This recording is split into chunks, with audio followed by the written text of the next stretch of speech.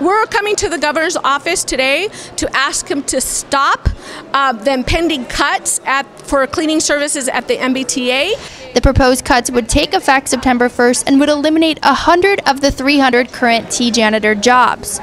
Union Vice President Roxanne Rivera said she believes this cut will leave T stations filthy. These are workers that clean the urine, the vomit, the feces in the MBTA stations. If you cut that by a third, it is impossible for workers to keep the stations clean. And the stations like 24/7. We're cleaning a little bit in one area, and an hour later you're gonna come back and do the same thing. Rivera said that these janitors are currently the lowest paid workers at T stations and are made up of largely immigrants who take the T themselves.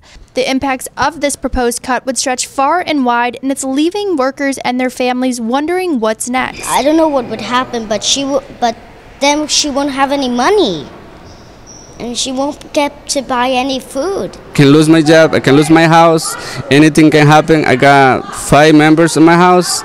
The layoff is just not the dollars and cents being saved, it's the impact. It impacts our schools. I mean, if kids are going to school worried about why their father's sitting at home or their mother's sitting at home, that impacts all the kids whose parents didn't get laid off.